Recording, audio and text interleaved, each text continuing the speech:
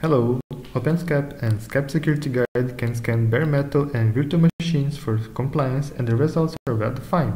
But scanning containers and container images can bring some false negative results because rules and probes were developed with bare metal machines in mind.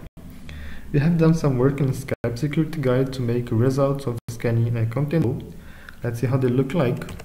I've got here the latest upstream data stream for RHEL 7 and a Docker container image of RHEL 7, and here the latest data stream, the same data stream in a RHEL 7 virtual machine.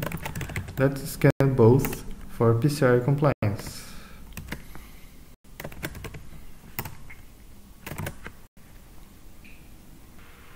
Scanning is done.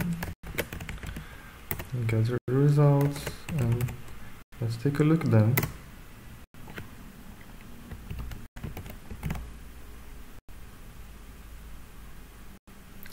On the left side we have the report for the container, and on the right side the report of the virtual machine.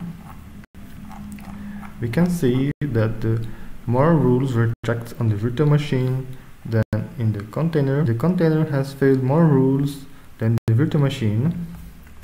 Let's take a quick look at the results. I'll do a trick here. Okay. First fail in the container side is that it doesn't have the GPG key for checking packages, which looks legit.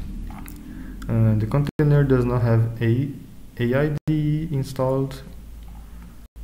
Verify some RPM permissions. And here, a rule which is marked as not applicable. What does it mean? It means that this rule does not make sense in containers, like screen locking in containers. Okay. Continuing, taking a look at the rules.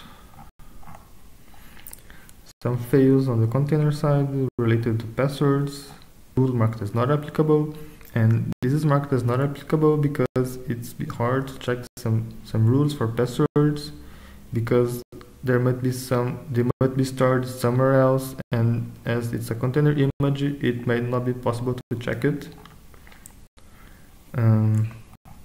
Failing rules for passwords, and here more rules that does not apply well for containers, which is related to bootloading.